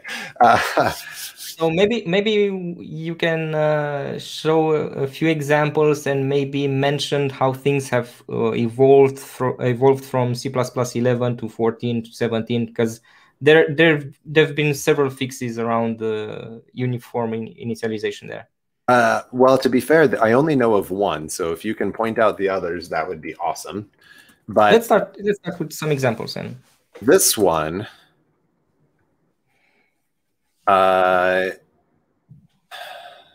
is going to give me an unused variable because pre-C++ 17, this was an initializer list of exactly one element, one integer of the value 5. Post C++ 17, this became 5. Which should be what people expect. Yes. But what makes this particular fix very weird to me is that it is a retroactive fix. It depends not on which compiler flag setting you have. It depends on what compiler version you are compiling with. So it's a breaking change. It is a breaking change in the standard, although anyone who is relying on this being an actual initializer list of int containing the value 5 probably deserve to have their code broken. Yeah, they deserve it. So that's braced init. And now what reasons we like braced init is it doesn't like things like, I mean, this is a straightforward example, but we're going to get a compile error here because we're trying to do a cast basically from a double to an integer at compile time. Now the standard, excuse me, with parenthesized initialization, it doesn't care if we do this. We have the C legacy here. Oh, except I have warnings enabled, but yeah. This is warnings that are stopping me, not the standard that's stopping me in this case. Yeah, that's -w literal conversion there in that case. Yeah. So what's your stance on curlies? Always curlies? I just realized. Because we've just constructed an example earlier where we actually passed with parentheses and then we switched to curlies. Yes. So let's take this example. Oh, hey, I think I can illustrate the example I was trying to illustrate earlier. Really?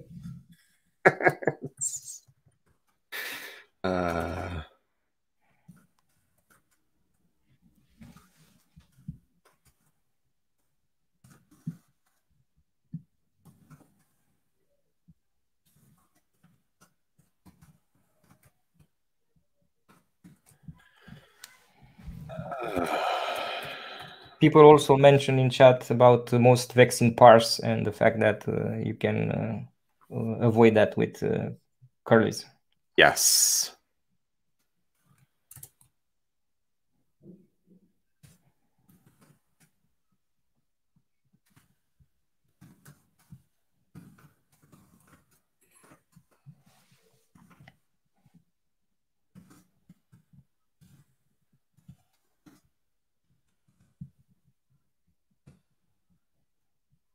Okay, so one reason that I find myself using curlies in more places than not is because I do have this tendency actually in my own code to make more of my data members public, like this is. So no constructor, yeah. Right. So this braced initialization here just works. I get to treat it like a constructor, like you can see. Now in C++20, and I don't know, and I've not actually. Oh, this potentially could lead to all kinds of fun.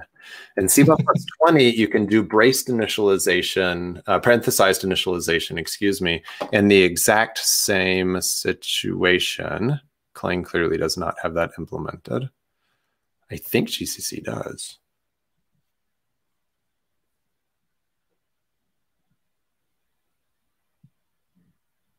All right, cool. Okay. So that's GCC's parenthesized initialization, or C++20's parenthesized initialization. So that's maybe one of the changes that you're referring to, Victor. Yep. I'm not sure. Okay. Yeah, that was one. Oh, we're seeing in GCC, I'm getting the exact same result here. This is,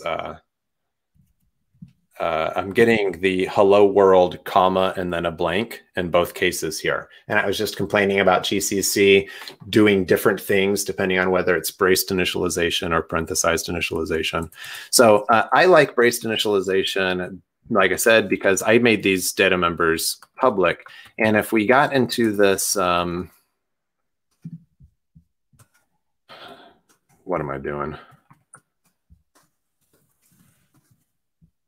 If we get back into this conversation that we were having, what, like an hour ago, of what's the most efficient thing to do in this case, then I have to decide how I want to invoke my move. Going back to our sync arguments, yeah. Yeah. And what parameters do I expect here? And, you know, all kinds of questions.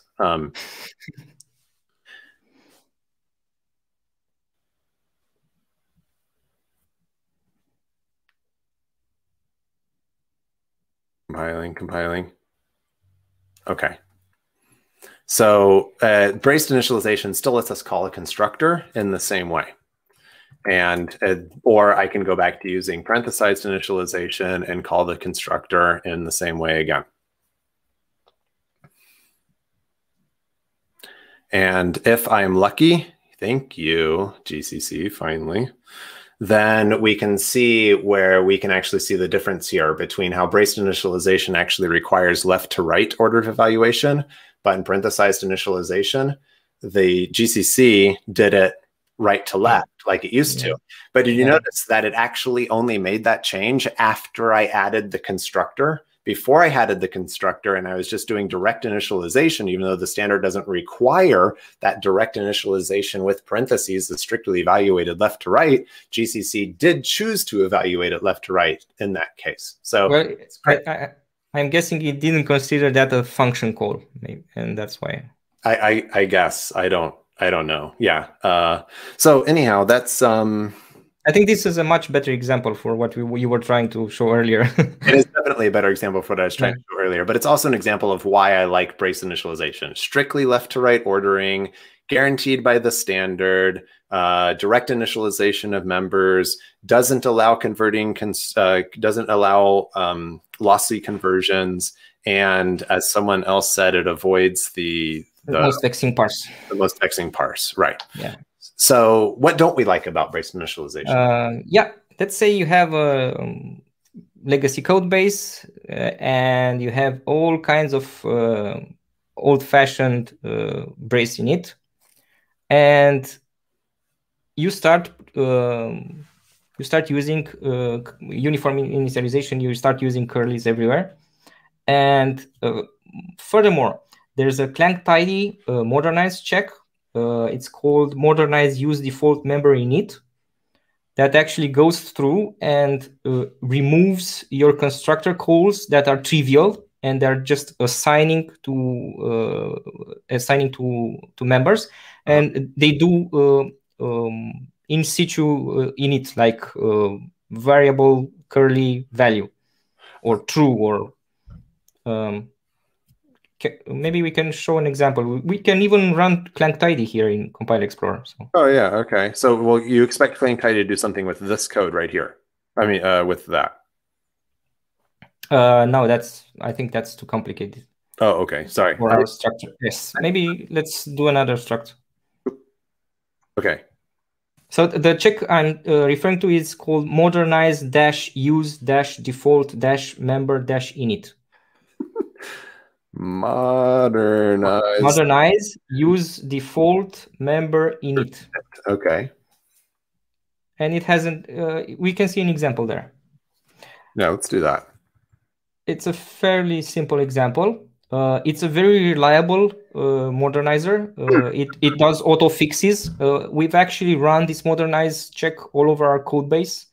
Yeah. And it yielded pretty good results. So no false positives. So the check was pretty reliable. I've not actually seen this, but I like that. I in theory, I like what it's doing here. Yes. I did too. The problem I'm having is that you end up.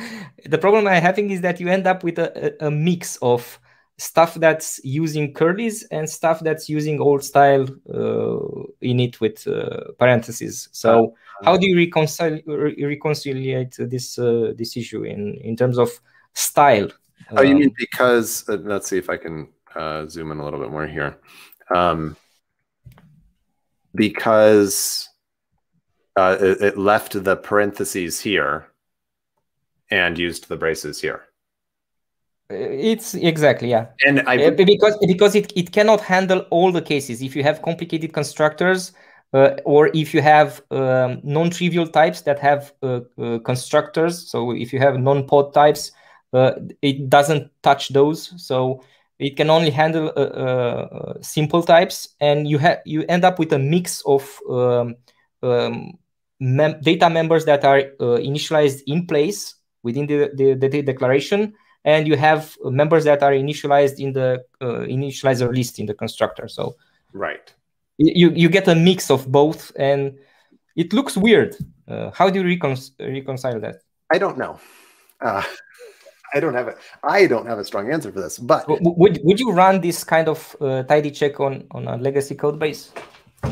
Personally, I think this is valuable because the value to me isn't necessarily the braces versus the parens. The value is removing the redundancy from your constructors and giving default values to these things. And especially if you have multiple constructors. Yeah. Yes. Yeah. Yes. Yeah. Right. If you only have one constructor, then it's mostly doesn't matter. But yeah, you know, these kind of conversations go many different ways, right? You're like, oh, well, I've got this complicated class with 10 different constructors. And yeah, so I want to make sure I'm using these default values here so I don't forget to initialize something in my constructor. The flip side is, could you explain to me exactly why your class has 10 constructors again? We can go into that. I actually had an item on my list to talk about the delegating constructors. And another item I had on my list, but I don't think we have the time today. No, right. Maybe we do a follow-up on delegating constructors. And another related topic is function overload sets versus default parameter values. So yeah, lots to talk about for all those. Yeah, exactly. But we can dig into those maybe some other time. And going back to why do I have multiple constructors? Well, reasons. maybe one of the reasons is avoiding default values for arguments, let's say. Oh, right. Yes, right. Yeah. So in case of multiple constructors, actually doing in-place construction for trivial types is actually safer. Okay. I think. But you end up with a mix of syntax. So stylistically, I'm not happy with with the results.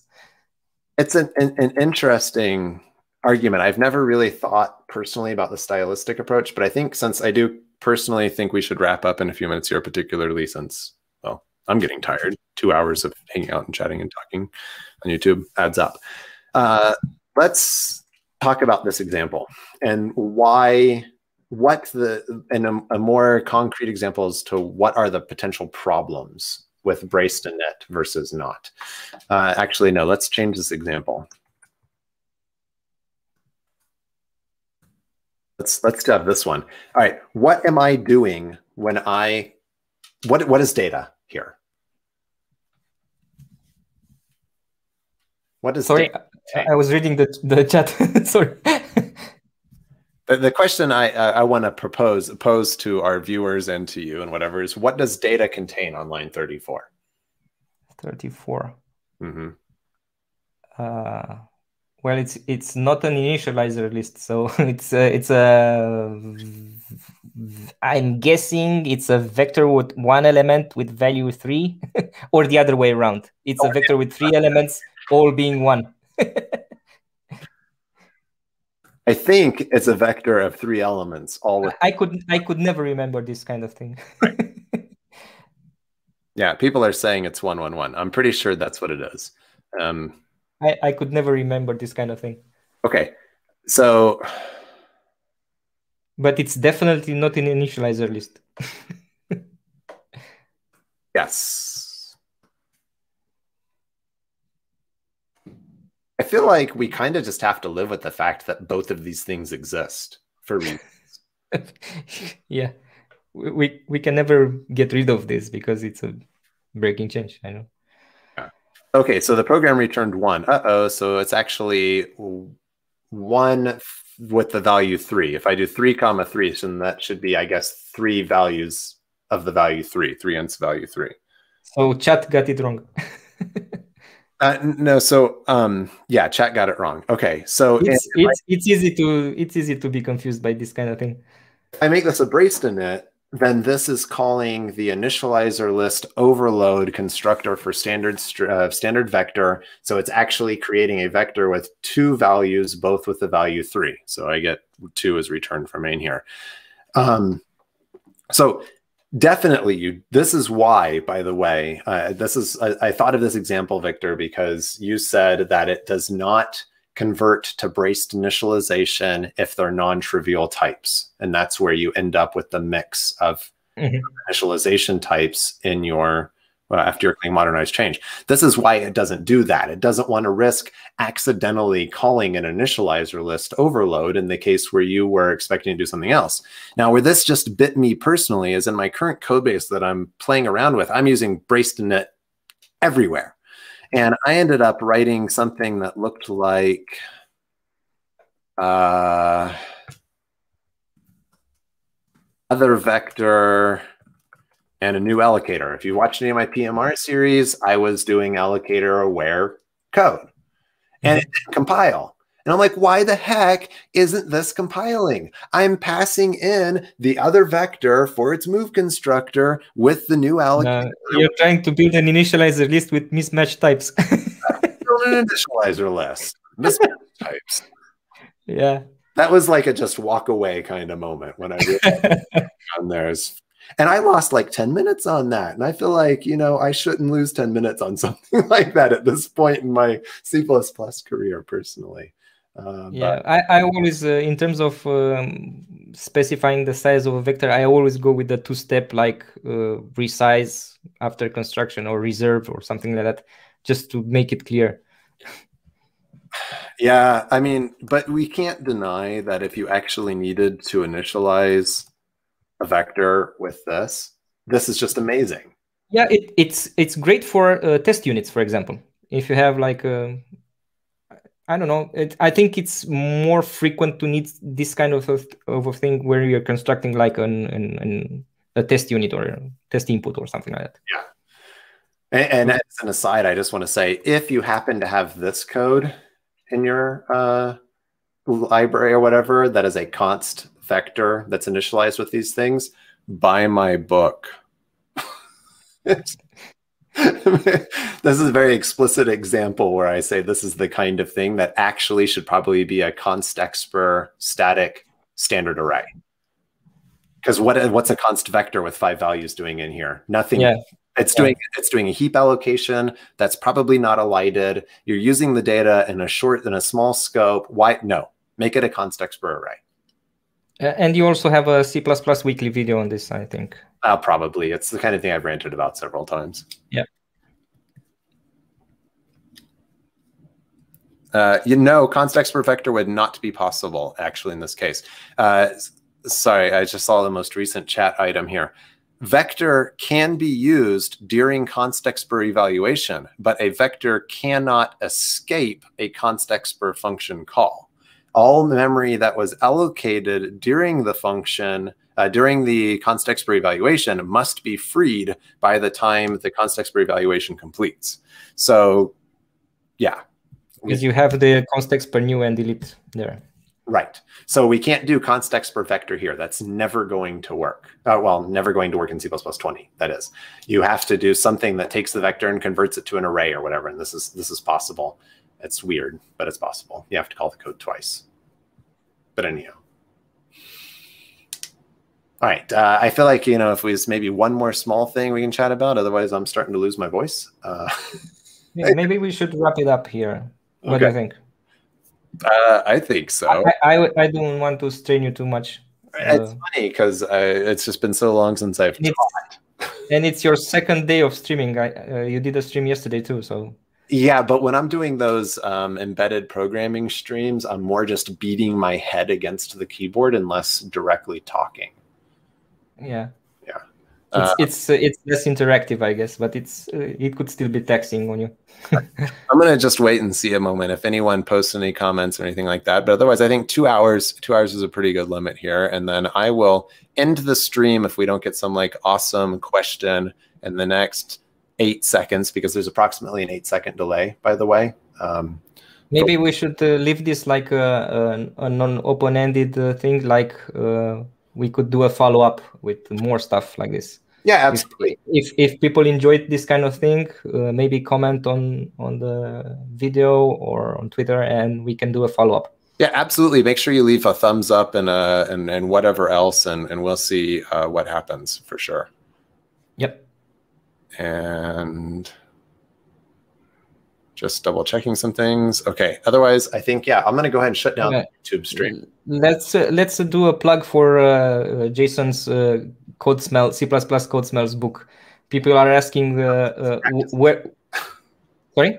C++ best practices. Best practices. Sorry. Yes. I was thinking about your Code Smells presentation. So people are asking where can they get that book? So you can get it in print. So it's an Amazon print to order, and you can get it on LeanPub as well. Just search for Jason Turner on LeanPub, and you should find it. And I think I am allowed to post a URL since I am. I can post it if you want. Oh, okay. That worked. Yeah. Okay. So that's my LeanPub, and the LeanPub has links to the print version too. So. Yeah, I have it. Sorry. Did you buy the print version? No, I don't cut trees. I have the digital version. I didn't. Yeah. I have the digital version. All right. All right. Cool. I'm going to hit the end stream button. Thanks everyone for. Thank you everyone for joining. All right. See you.